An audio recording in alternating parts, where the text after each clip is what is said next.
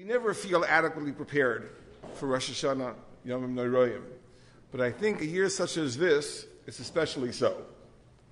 It's a cruel trick that the calendar has played on us, that it's still August, and we're standing at the threshold of Rosh Hashanah. So let me begin with a story that may give us some hope. The Baal Shem Tov used to select one of his disciples to be the Baal Tekeya, to blow the shofar every year. And he would teach that disciple the various kavanas, the mystical intentions of the various sounds of the shofar. One year, the disciple he picked was named Revolve Kitzis, great Talmud Chacham.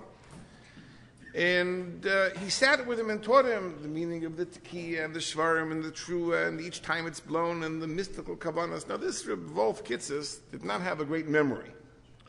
So he wrote down all the intentions on a piece of paper, which he planned on referring to during the shofar blowing. Now, at this point, you probably can guess what happened, that he lost a piece of paper. So it came Rosh Hashanah, and he could not have any of the lofty intentions when he blew the shofar. He was very disappointed. He was heartbroken. But after Rosh Hashanah, the Baal Shem called him over and said, I have to tell you that this year, the Tekiya shofar was unimaginable. What it was able to accomplish in the lofty regions of heaven is indescribable. So Revolve said, Rebbe, I didn't have any of the mystical intentions. I couldn't think of this kavana and this kavana. What could it have achieved? So the Baal Shem said, let me explain. Between us and the Ribono Shel Olam, there are many barriers. There are many doors. And each kavana, each of the mystical intentions is like a key that can open another door. So this kavana opens the first door, and that kavana opens the second door, and that kavana opens the third door. But there's something that opens all the doors. It's called an axe. If you have an axe, you can break down all the doors. The pasuk says, Leiv nishbar v'nidke elikim le'sivzeh. That a broken heart, a contrite heart, God does not scorn.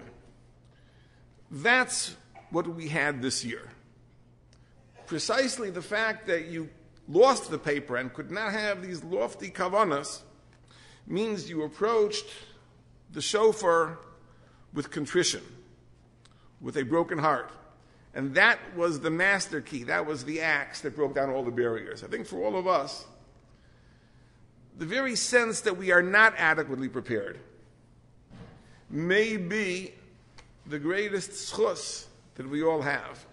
That we all approach this Rosh Hashanah with an unusual measure of contrition, an unusual measure of fear, perhaps.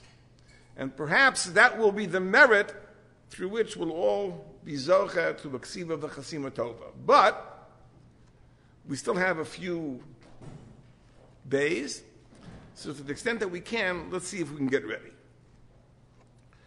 I'd like to ask two questions. I think these are the two basic questions we all are trying to answer. The first is, how can we win our case? We're going to be judged, and a lot is on the table. Life, health, sustenance. So how can we win? Ideally, we should be innocent. But if we can get off on a technicality, it's also not so bad. So the question is there any loophole, any legal maneuver we can use to be zayche bedin, to merit a good year this Rosh Hashanah? And the second question is a longer range question, which is, what exactly should we take out of the Yomim Noroyim for the rest of the year? It's not just a question of getting over the hump. But in what ways can the Yomim Noroyim set the tone for the months beyond?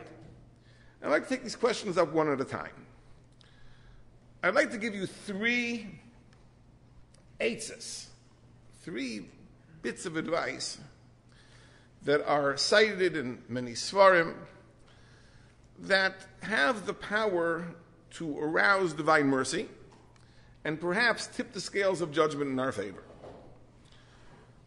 Chazal say, this is number one, Chazal say, Kol ha'mavir al midaisav, if a person is willing to forego his own preferences, ma'avirin al kol pshav, the Ribono Shel Olam overlooks all his sins.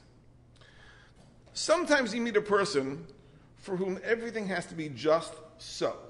Everything has to be exactly the way he likes it. It can't be off by the slightest amount. His food, his clothing, his car, the way people speak to him, everything has to be just so. Then there are other people for whom it's good enough. It's good enough. Let me tell you a story. The Bub of a Rebbe, Reb Shlomo, Zecher Tzadik Livracha, at his funeral, you can imagine it was well attended by Hasidim. There was a certain black fellow who was a house painter by profession, and he attended the funeral.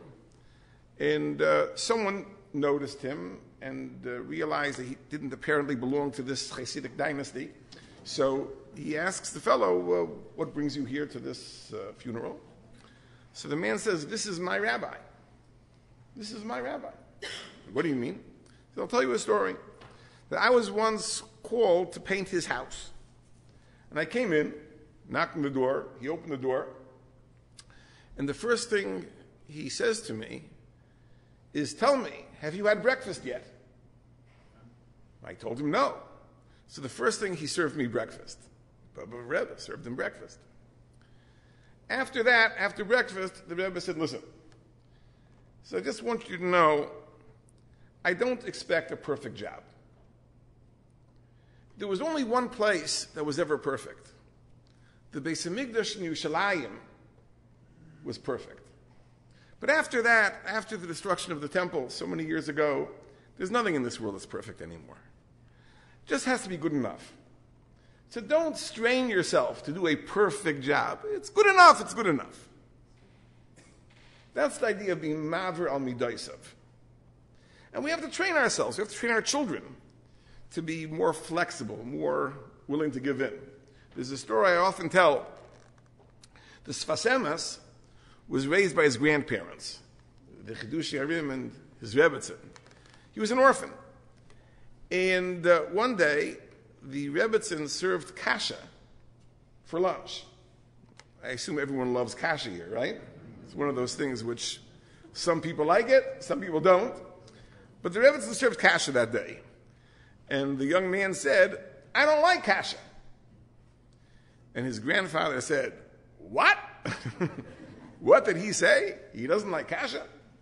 He told his wife, told the Rebbetzin, for the next month, serve him kasha every day for lunch. And the Sfas Emes told the story over years later, and he said, and you know, now I like kasha. But I don't know if that really is true, that he likes kasha, as much as he learned that it's not so important that you have to have exactly what you like. It has to be good enough. It's nourishing, it's filling, well prepared. It's good enough. It doesn't have to be perfect. If a person takes that approach to life, the Ribono Shel Olam treats him the same way. If you insist everything has to be just so, the way you like it, so the Ribono Shel Olam is justified in taking the same position. Listen, I also have preferences. I want things to be a certain way. It should be exactly the way I want it. But if you are flexible and you say, it's good enough, the Ribono Shel Olam will also say, you know, it's good enough. Very, very powerful eitzah. To be a maver al midaisav, the Ribono Shel Olam measure for measure will do the same. Number 2, the Gemara in Masechah Shabbos says that if a person judges other people lekaf schus, if you judge other people favorably, then you are also judged favorably. Now this is a very difficult concept to understand. You see, when we are down lekaf schus, we take that to mean we give the person the benefit of the doubt. The person did something. It's hard to tell exactly what he had in mind and what he actually did, so I don't know. Okay, give him the benefit of the doubt. The Ribono Shel Olam can't give the benefit of the doubt. He knows. It's like I'm reminded, years ago, when I was with Rosh and we had questions and answers. So someone once asked the question, does the Ribono Shel Olam have a sense of humor? So I said, I don't know if he has a sense of humor, but one thing I can tell you can't tell him a joke. Says, why? He knows the punchline before you say it. He knows everything. He knows everything. So what does it mean that the Ribono Shel Olam should judge someone l'kaf zchus? I think it means this. And let me bring it out with an amazing insight. There's a sefer, Derech Mitzvah Secha. It was written by the Tzemach Tzedek, the third Lubavitcher Rebbe. And he writes the following amazing thing. Sometimes a person can acknowledge his own faults, but as soon as someone else points them out, he becomes indignant. Let's say I would tell you, I'm really a lazy person. I have a hard time getting out of bed, and I'm not motivated. It's terrible. And you would say, you're right. You really are a lazy person. Wait, you're calling me lazy? I'd be furious. How do you understand that? If I can acknowledge my own faults, why is it that as soon as someone else points them out, I become upset? So the Derech Mitzvah Secha says like this. He says that when a person looks at his own faults, he sees them within a context of virtue. It's true, I have a fault, but I have many virtues. I'm a good person and a kind person and a fun person, nice person in so many ways. Okay, nobody's perfect, I have a fault too. So when I look at my own faults, it's within a context. But when I look at someone else's faults, all I see, I zero in with my laser-guided critical eye on that person's faults. That's all I see. All I see is a big zero. And that is very painful. So I can acknowledge my own faults, but as soon as you take note of them, I become very, very upset.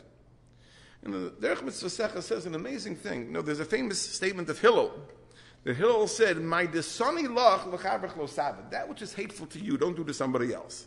And that could include many things. You don't want someone to park in your space, don't park in his space. But the Derech Mitzvah Secha says the one thing that is most hateful to people, about which Hillel was specifically speaking, is exactly this: not to look at another person's faults in isolation, only to see his faults in a total picture. I heard from my Rosh Yeshiva, Rudiman Zecher Tzadik Levracha, he once said a twist on a statement of Chazal. Chazal say, Al tehi baz l'chol adam. Don't scorn any man. But that can be translated differently. Al tehi baz l'chol adam. Don't scorn the entire man. Everyone has faults. But don't take that fault to be a total disqualification of the person. Al tehi baz l'chol adam. Don't scorn the totality of the person. See the person's fault in a context.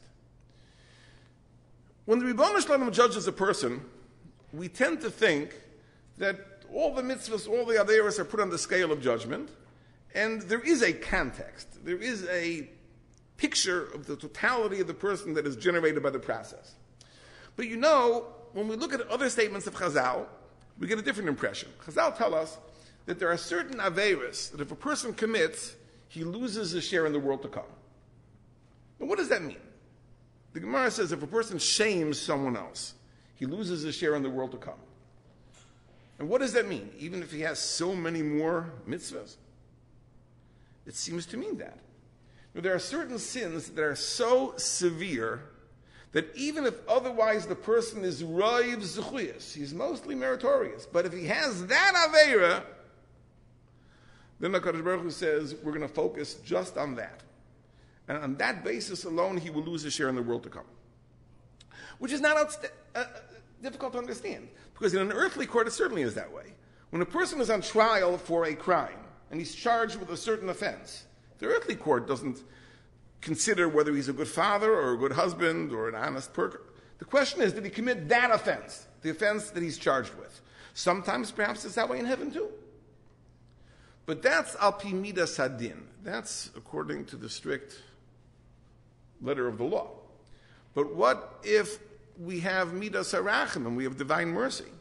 It may be that even in that instance, the offense is viewed in the context of virtue. And that's what Chazal say, that if a person judges others favorably, he looks at their faults in the context of goodness, the Ribono Shel Olam will judge you the same way, and that can make a big difference.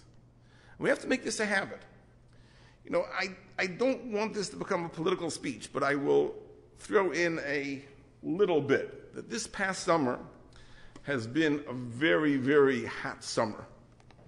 A summer where there was great polarization within the religious community in North America and Israel over very, very serious political issues, religious issues.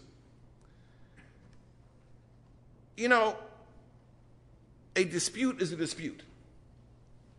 And I don't believe that everyone should just say, let's all get along and obliterate all differences. But the Gemara tells us an interesting thing. The Gemara tells us that there were two factions in the Jewish community. There was Beis Hillel and Beis Shammai. And they disputed dozens and dozens and dozens of points of Jewish law. Over 250 points are recorded in the Talmud. Maybe there were more. And yet, it says in the Gemara that their children married each other. And there was ahava v'reus, and there was love and friendship among them. Lekayim mashinemar, and this fulfills the verse, v'ha'emes v'ha'shalom ehavu. They love truth, and because they love truth, they very vigorously debated their positions, but they loved peace as well. And it's a shame. A machlokas, a dispute, especially a machlokas l'shem shamayim, doesn't have to result in bitterness and acrimony. There can be a debate, and a tough debate, and the issues are thrashed out, and yet we can marry each other and be friends with each other and love each other. And the root of it all is exactly this point. If I look at you and all I see is that error, that mistake that I believe you're making, I don't see or know anything else about you, I focus just on that point of disagreement, I am looking at you without benefit of context. But if I look at the total person and I see in so many ways you're a good person and you're a decent person and you're a conscientious person and you're a devout person, okay, there's a point about which I disagree. I take issue. Then I believe we could have the ahava v'reus, the love and the friendship, even at the same time that we very, very strongly argue over a point of philosophy or a point of practice. That's number two. Number three.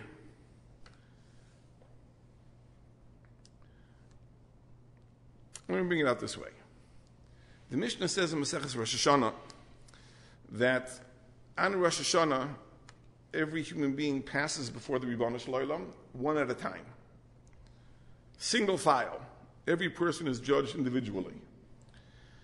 And then the Mishnah says, but then, kulan niskariam beskira achas. Then every person is examined with a single look. HaKadosh Baruch Hu simultaneously looks at all humanity. The question is, what is this idea, this dual judgment? First, we're judged one at a time, and then niskarim beskira achas. We're all viewed simultaneously. There's an idea, the Balei Musar say, that when a person is judged on Rosh Hashanah, it's not only his own personal merit that's a factor. To the extent that we interact with one another, to the extent that we make a difference in the lives of one another, then I may merit life and prosperity not for myself. Maybe I myself am undeserving. But the people that rely on me, the people that depend on me, in their merit, I may be given life. Let me give you an illustration. Imagine a person who owns a business. And he has 100 families, 100 employees, and 100 families in turn who are dependent upon him. And the business is all in his head. If he was to go, the whole business would collapse, everyone would be on the street. So this person himself may not be deserving of a good year. But on the other hand, the 100 families that he's supporting are deserving, and in their merit, he'll be inscribed for a good year. Let me tell you an even bigger chiddush. This is an amazing thing. There's a story told in the Yerushalmi that Alexander the Great once went to visit a certain city. He wanted to see what the legal system was in that city. So as he was speaking to the judges, a case came before them. There were two people. A person purchased a field, and the field had a dump on the field. And he was going through the dump, and he discovered a chest filled with coins, treasure. So the buyer said he wants to give back the chest. He bought a field and a dump. He didn't buy a treasure chest. So he wants to give it back.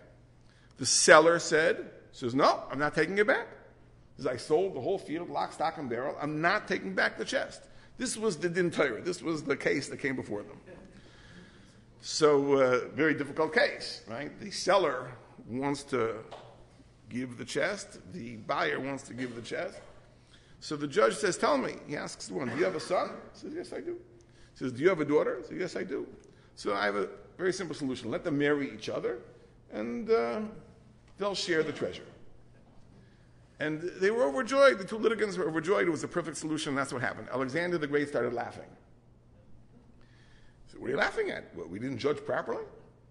So he said, well, if this case came before me, I would have said, kill both, and I'll take the chest. So to these people, it was so odd. He's such a desire for money that he would kill two people for money. Inexplicable. So then what happened was, Alexander the Great was visiting, so they prepared a banquet for him, and they served him loaves that were made of gold, solid gold. So imagine you're given a loaf, solid gold. So Alexander the Great says, I can't eat this. So they say to him, well, if you can't eat it, why do you like it so much? So you said you're willing to kill for it. I mean, if you can't eat it, why do you like it so much? Anyway, so you can figure where this conversation is going. So finally, they say to Alexander, says, tell me, does it rain where you live? So he says, yes, it does. Does the sun shine where you live? He says, yes, it does. And they look at him and say, tell me, are there any sheep where you live? And he says, yes, lots of sheep. So now it makes sense.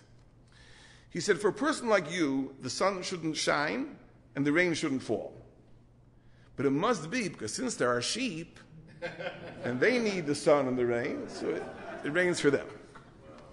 And this is what the verse says. The verse says, we said it at Mincha, Adam uvehema teshiya Hashem, God saves man and animal. Man and animal. Adam b'shvil behema. Sometimes he saves the man for the sake of the animal.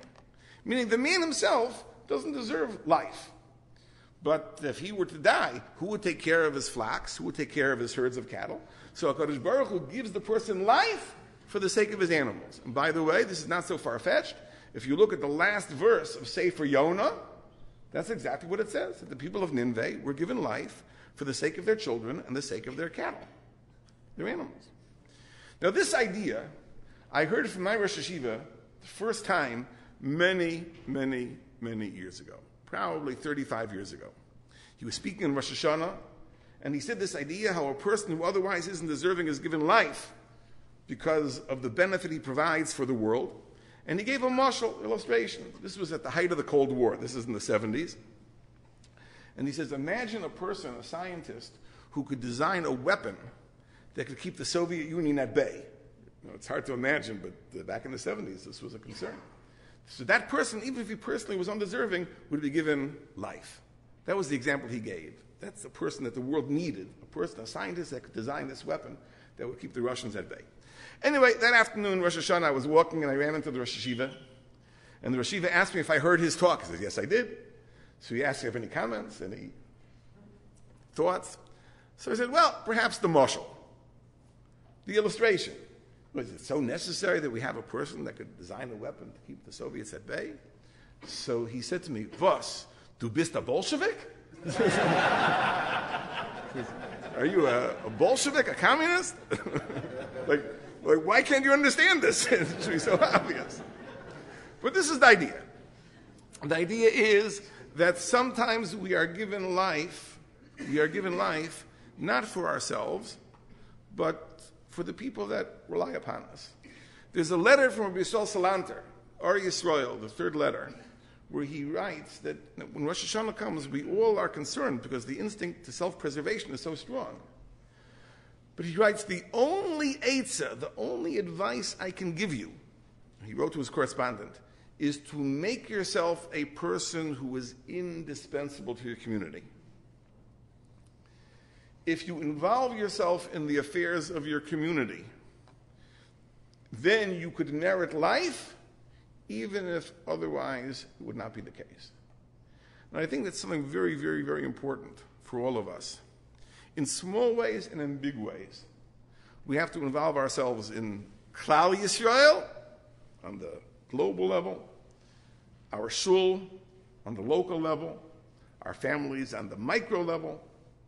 But the extent to which we make a difference in the lives of other people may be the schus for which we will be given more life. And knowing this wonderful congregation, this shul, there are dozens and dozens of ways that a person can become more involved and more active and more supportive. And I will leave that to the Rav, Zol Sein Gesund, and to the lay leadership to provide practical opportunities. But when those opportunities knock, take them, because they are not asking you to give something, they are asking you to take something. Now, there's a mashal I once heard. There once was a very miserly person, very, very stingy person. Never gave anything, never gave money. So once he went swimming, and he was drowning. So the lifeguard came out to save him, and the lifeguard said in Yiddish, "Give me your hand, give me your hand." So the fellow said, "Ich gib nicht, I don't give." So the lifeguard was clever, and the lifeguard said, "Nem meine Hand, take my hand." He says, "Nemich ja, taking, yes, that I do." When an opportunity is given, all too often we look at it, someone is asking me to give something. Someone is asking me to be on a committee and give of my time. Someone is asking for a donation, I should give of my money, and so on and so forth. It's a wrong perspective. You're not being asked to give something, you're being asked to take something, because you will get more than you give. And it may be that that itself will be the great schus that will stand us in good stead on Rosh Hashanah and Yom Kippur. So to sum up this first half of the discussion, 3 very powerful eitzes to be zoche bedin. Number 1, that we should judge others favorably. Number 2, that we should be forgiving and foregoing when it comes to our own priorities. And number 3, that we should involve ourselves and make a contribution to the life and the well-being of Klal Yisrael and our own community. So now we have 3 powerful ways that we could win our case. But let's ask ourselves then the second question, which is really the longer range question. What is it exactly that we'd like to take away from the Yom Noraim? What should last beyond Tishrei into Cheshvan, Kislev, Teves, and throughout the year? And of course, there are many possible answers to this question, but let me bring it about this way. Rosh Hashanah night in Shul, there's a very emotional point of the service. And we all intuit that it's a very powerful point, but most of us have no idea why that is. After the Shemona Esrei of the first 2 nights of Rosh Hashanah, there's a hush in the audience, and the Chazan begins reciting the kapitel, the David Mizmar, Lashem Haaretz Mulaya Tevel V'Yoshveva. Tehillim Perek Chav Daled. Now, I will spare you the pain of having to listen to me sing it. Nothing to fear. But anyone who's been in Shul, Rosh Hashanah, knows that this is an emotional high point of the service. It's recited in a very pensive tune, and it's fervor. We don't say it. You don't say it here? You're kidding. Rabbi Tal said Minhag HaGros not to say it. Uh-oh. We'll think about it. Well,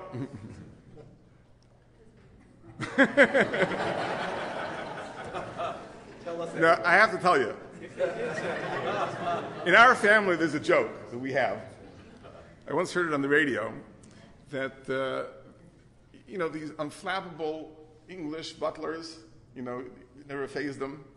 So once one of these fellows was serving Thanksgiving dinner, and he's bringing out the turkey, and someone puts his foot out, and he stumbles and falls, and the turkey falls to the floor.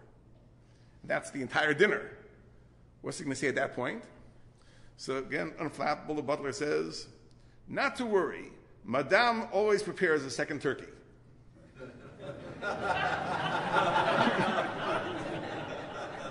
And he picks the turkey off the floor, brings it into the kitchen, washes it off, puts it in the oven, takes it out. Anyway, so in our family, whenever something goes wrong, we say, "Not to worry, Madame always prepares a second turkey."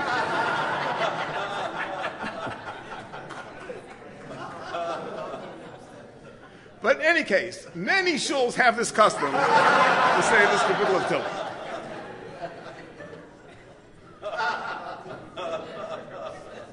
Now, at first glance, there's nothing to do with the Rosh Hashanah. It really is the psalm that Shlomo HaMelech recited, according to the Gemara, when he wanted to bring the ark into the Holy of Holies. The gates were stuck. The gates wouldn't open. And he recited this psalm. What is it with the Rosh Hashanah? You see, the Mukubalim tell us, the mystics tell us, that everything that exists in geographic space has a counterpart in time. There's a place in the world called the Beis HaMikdash. This is the holiest place in geographic space in the world. And this is the psalm of entry. This is the psalm that we recite when we are entering this holy space. Mi yala b'har Hashem, who can ascend the mountain of the Lord? Umi yakum b'makom kacho, who can stand in his holy place? Niki kapayim of our levav, a person whose hands are clean, who's pure of heart. Magnificent psalm. Parallel to that holy space is the holiest time of the year, and that's the Yom Noraim. This is the Beis HaMikdash in time. And therefore, this psalm, which talks about entering the spatial temple, also relates to the temporal temple, this temple of time, the holiest time of the year these days. So let's talk about the Beis HaMikdash a little bit. What was the experience of the Beis HaMikdash meant to be? And then we'll understand a little bit what the experience of the Yom Noraim is meant to be. There's a very beautiful Gemara in Maseches Pesachim that points out that each of the Avos had a different term for the Beis HaMikdash, or with regards to each of the Avos, it's described in a different way. In the story of Avraham Avinu, the Beis HaMikdash, the site of the Beis HaMikdash is called Har, the mountain. The Akedah took place on the site of the Beis HaMikdash. And this is Bahar Hashem Yeroeh. God was seen on the mountain. So Avraham Karo Har. With regards to Avraham, it's called a mountain. With regards to Yitzchak, it's called a field. Vayetzi Yitzchak lasuach basada. He went to pray in the field. That field was the site of the Beis HaMikdash. With regards to Yaakov Avinu, it's called a bayis. It's called a house. When Yaakov Avinu was beginning his exile from Eretz Yisrael to the house of Lavan, he slept at that place, and he said, Ein zeh ki im beis Elokim. This is the house of the Lord. Har Soda Bayis. Mountain, field, house. There's an amazing thought, as an aside there, of Nachman of Breslov points out that, when we pray for the restoration of the temple, we say, V'hashev esu avod l'dvar veisecha. Restore the service to your holy temple. Restore, v'hashev. Hashev, we say in Musaf, Hashev kohanim lavodosam. Return the priests to their service. Hashev. Hashev is comprised of the letters Har, Soda, Bayis. Hey, Shin, Beis. This is Hashev. We ask HaKadosh Baruch Hu to restore the temple, to restore the dimension of mountain, the dimension of field, the dimension of Bayis. How do we understand these three ideas? Avraham Avinu, when he performed the Akedah, was called upon to do something that was very, very difficult, to offer his own son, and it was inexplicable. It made no sense. It was contrary to anything he believed about the nature of the Ribono Shel Olam that he should demand such a thing, a human sacrifice. Yet he did it. How did he come to do it? Because he saw himself in relation to the Ribono Shel Olam as the Rambam describes, a person who is Yirei Shamayim, a person who is in awe of the Ribono Shel Olam, sees himself as small, as having an unenlightened mind, in comparison to the Tmim Deis, in comparison to the Ribono Shel Olam, whose intelligence is complete and perfect. It's true I can't understand. It's true that to me it makes no sense. But if the Ribono Shel Olam asks this of me, I stand in awe of him and I perform. And that's what the Ribono Shel Olam said. Ato yadati, now I know, when Avraham Avinu was willing to perform the Akedah, ki yirei lekimata. I know that you are a truly God-fearing person. That's the symbolism of a mountain. When a person stands at the foot of a lofty mountain, he stands in awe. There's a sense of majesty, there's a sense of height, of scale. That symbolizes yira. That symbolizes reverence. It symbolizes awe of the Ribono Shel Olam. That is the first thing, I believe, that we should take away from the Yomim Noraim, this sense of awe, this sense of reverence. That is the first aspect of the Beis HaMikdash, the spatial temple. That should be the first aspect of our temporal temple. We have to relate to the Ribono Shel Olam with a sense of reverence, with a sense of awe. Now, this translates itself into so many ways. When we come into the Beis HaKnesses,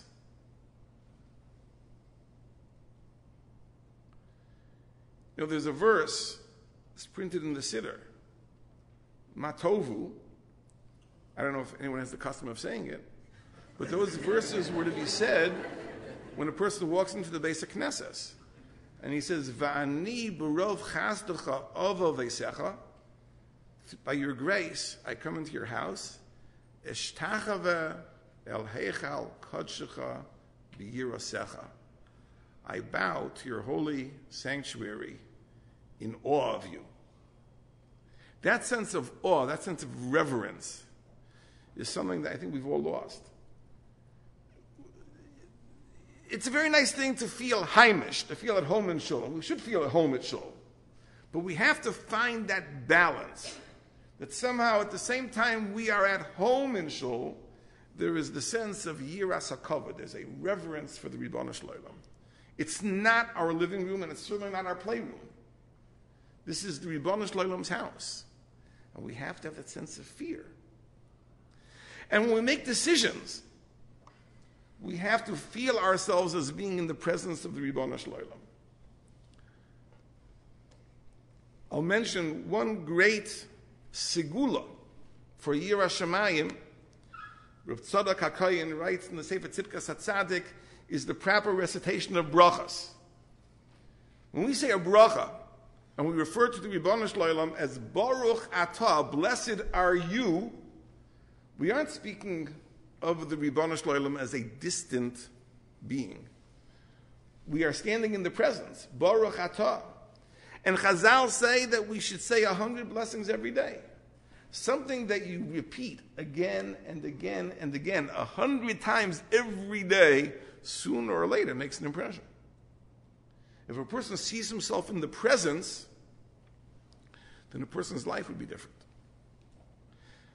Da lifnei mi ata omed, know before whom you're standing.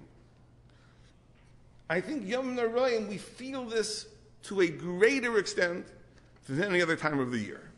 But that is the first thing that we want to carry forward. We want to carry forward this sense of awe, the sense of reverence, which is the idea of har, the idea of mountain. This is one experience of the Beis HaMikdash. It should be an experience of the Yom Noraim that we take with us. Then there is Sadeh. There is Sadeh. The field is the source of our sustenance. A Jew has to understand that the Beis Hamikdash, this is the source of the bounty which the Ribono Shel Olam provides us. Yivarechecha Hashem mitzion. All the blessings of the Ribono Shel Olam emanate from Yerushalayim, from the Beis Hamikdash. From there they spread through the various channels to the entire world. Obviously, in time, the blessings of the year also flow from the Yom HaNorayim. It has been said that whatever happens to a person, whenever it happens to a person, really it all happened on Rosh Hashanah Yom Kippur. Because that's when the judgments took place. That's when the decisions took place. And I think we have to live with that sense that everything we have comes from the Ribono Shel Olam. He is our Sadeh. He is our field. He is the source of everything we have. And the truth is that it's a very funny relationship we have with him. We tend to relate to the Ribono Shel Olam. When everything goes wrong, it's his fault. And when everything is okay, I achieved that. So we always have complaints. We're always griping about something. I don't have the amount of money I want. I don't have the covet I want. I don't have the job I want. I don't have the whatever it is I want. But the things I do have, I take for granted. I don't realize that I am the beneficiary of this bounty that he provides for me. But I think that when Rosh Hashanah Yom Kippur comes, we're forced to live up to that. Because on Rosh Hashanah Yom Kippur, we realize that our lives and our sustenance and everything that we enjoy is really a consequence of the decrees that are made on Rosh Hashanah. And of course, everybody's life has something missing. There's always something more we would like. But what is that in comparison to what we do have? If we would walk through life with a sense that Ribono Shel Olam is our field, he is our provider, our gratitude, our devotion will be so much more intense. I think that's the second thing we have to take away with us. In the same way that Yitzchak Avinu experienced the Beis Hamikdash as Sadeh, the source of our provision, so we have to see the Ribono Shel Olam as the source of all that we have and take that forward from the Yom HaNorayim and beyond. And thirdly is the idea of bias. You know, bias, the house, or better, the home. Home is one of those words that has a very warm connotation. Home is sweet home. It's relationship. It's love. Yaakov Avinu, at a time of his life that he would have been totally justified in feeling a sense of abandonment, he's being forced to leave Eretz Yisrael. He sees himself embarking on a very bitter exile. And the Ribono Shel Olam appears to him and says to him, Hinei anochi imach, I am with you. You are not alone. Ushmarticha b'chol asher telech, I will guard you wherever you go. And I will bring you back to Eretz Yisrael. Ki lo ye'ezavcha, I will never abandon you. That's a relationship. That's a home. And that's what the Beis Hamikdash was to Yaakov Avinu.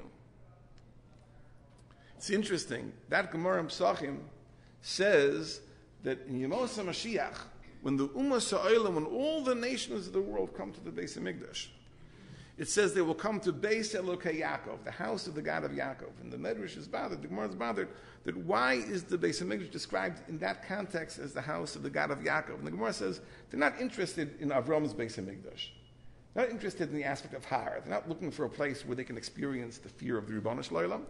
And they're not looking for the place of Sadeh, where they can apprehend that the Ribono Shel Olam is their provider. They're looking for bias. They're looking to have a relationship with the Ribono Shel Olam. That's what the nations of the world will want in the Messianic age. I think to a certain extent, it's true for all of us as well. What we really want in our religious life is to feel that we have some type of bond, some type of relationship with the Ribono Shel Olam. we communicate. We relate to each other. There is mutual concern. That's the idea of bias. And I think that Yom Neroyim, through all that we do, the avoda and the tefillas and everything, we have that relationship. And it builds to Sukkos and Simchas Torah. And then something happens. It just dissipates. It goes up in smoke and thin air. They used to say a vertel that after Sukkos, we say, Mashiv haruach umerid hageshem. So they say like this, Mashiv haruach, push away the ruchnius, push away the spirituality, umerid hageshem, bring down the materialism, which is, needless to say, not as it should be. If we're going to take something forward from Yom Neroyim, it has to be that our temple in time is a bias. It's a house, it's a home. It's a place where we have a warm relationship with the Ribono Shel Olam. And I think, if you think about it for a moment, this is a no-brainer, that every relationship has to have some type of shared experience. Something, imagine you meet a couple, and their marriage is foundering. And you ask them, well, do you ever go out together? Do you ever do anything together? He says, no. We just are like two ships passing in the ocean. So, the marriage counselor might say, listen, if you want to have a successful relationship, you have to have something you share, something you do together. It's good advice. Well, if you want a relationship with the Ribono Shel Olam, it's the same thing. What do we do with him? What do we share with him? What is the common experience? And I think, again, the answer, which is no-brainer, is Torah. That's what we do together. It says we share ideas, we share wisdom, we share inspiration. That's what learning Torah is. Learning Torah is a relationship with the Ribono Shel Olam. And if we're going to walk away with anything from the Yom Neroyim, it has to be a commitment to make Torah study a greater part of our lives.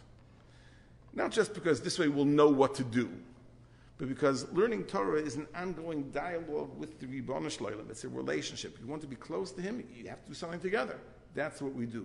We think, we discuss, we argue, and we share Torah. So, again, to sum up, that there are three aspects of the Beis HaMikdash. There is Har, which symbolizes the sense of divine presence, the reverence for the Ribono Shel Olam. There is Sada, the apprehension of the Ribono Shel Olam as our provider, from whom we have everything, and the sense of bias, the sense that we have a home with him, we share a relationship. And those are the three aspects of our Beis HaMikdash in time, the Yom Neroyim, that we should carry forward. That after the Yom Neroyim is over and the Sukkos are dismantled and they're put away, we should hopefully maintain this sense of reverence and awe, being in the divine presence, the sense of gratitude and being the beneficiaries of his bounty, which is the idea of Sada, and the idea that we have a home together, and that's the idea of learning Torah and sharing a relationship. I just want to end with one thought, and it's also related to this aspect of the Beis HaMikdash. There's another medrash which makes the same observation about Har, Sada, and bias, but in a totally different sense. The Shir Shel Yom, the capital that we say on Thursdays, which also happens to be the Shir Shel Yom of Rosh Hashanah, that they do say the Yom, right? Good. Happy to hear that. You got to make sure, but has a pasuk which says, Hariyu le'elokei Yaakov, sound the shofar to the God of Yaakov. And the Medrash is bothered that why is the shofar related to the God of Yaakov? Not Avraham, not Yitzchak. And the Medrash says the same thing. The Medrash gives a mashal. There was once a man who had an idea of building a palace. He was going to build a palace. He had a magnificent plan, a blueprint. He's going to build a palace. And he has three friends. And he decides to share his vision with his friends. He calls the first friend over. And he says, I'm going to build a palace on this spot. And that one says, I know that spot. I think there was a mountain there once before. So the builder says, He's disgusted. Then he calls over the second friend and says, I'm going to build a beautiful palace on this spot. And the second one says, I think there was a field in that spot before.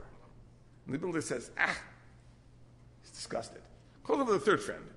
I'm going to build a palace in this spot. And the third friend says, there always was a palace on this spot. So the builder is so excited, he says, because you recognized that it was a palace all along, I will build the palace, and I will call it by your name. So HaKadosh Baruch Hu wanted to build the Beis HaMikdash. So Avraham saw it as a mountain. So Hashem said, Yitzchak saw it as a field. But Yaakov, hundreds of years before it was built, when it was literally a mountain and a field, he said, Ein Zeki and Beis Elokim, this is the house of God. He recognized its potential before it was built. So HaKadosh Baruch Hu said that not only will I build it, it will be called by your name, Beis Elokei Yaakov.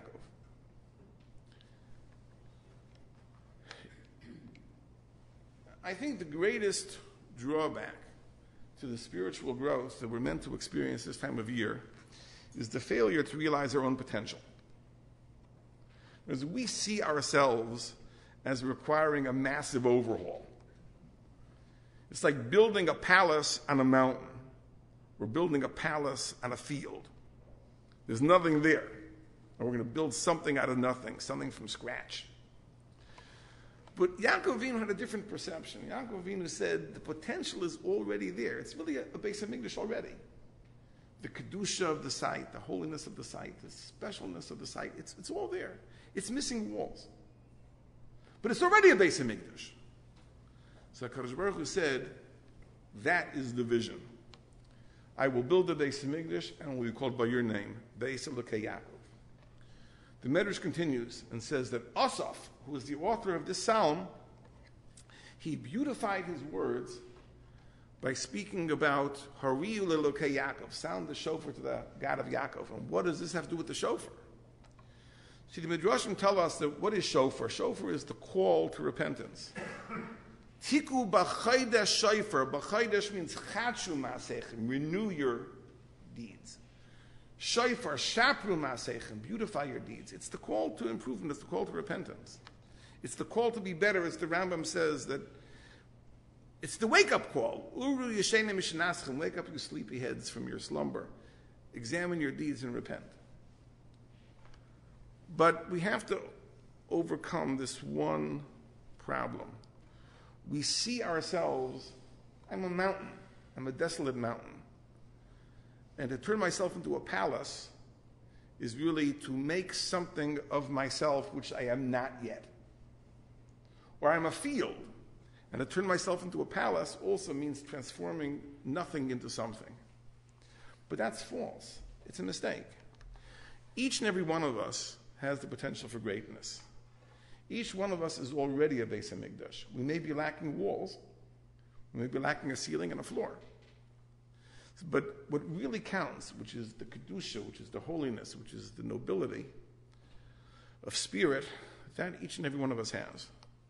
And all we have to do is actualize that. That's the vision of Yaakov. So Asaph, when he referred to the shofar, said, Hariu Elokei Yaakov. We sound the shofar. This is the call of the God of Yaakov. Yaakov being the one who could recognize potential before it was noted. And I think that's what we really have to understand, that each and every one of us has a tremendous legacy. Each and every one of us is a child of Avraham, Yitzchak, Yaakov, Sarah, Rivka, Rachel, Leah, the Avos, the Imos. We are the beneficiaries of generations and generations of self-sacrifice to perpetuate ideals of Judaism. We've learned so much, we've heard so much, we've experienced so much, and we're just at the threshold of the Ikvus of Mashiach, the coming of the Mashiach. We can just smell it, that the redemption is imminent. It's not as difficult as it sounds. It says most of the work already has been done. All we have to do is to actualize that potential which is latent, and then the invisible Beis HaMikdash will become a visible Beis HaMikdash. It may seem like a tall order, but every little step that we make brings us closer to that goal. The Rebbeinu Shalom should give us all the siyata d'shmaya, the help and the insight and the drive and determination to make this Yom Neroyim something that will not just be an experience that we will look back at with nostalgia, but a first step in really turning our lives into something that we can be proud of, truly a genuine Beis HaMikdash in time. Thank you for listening. Chsiva Tova and the good Shema.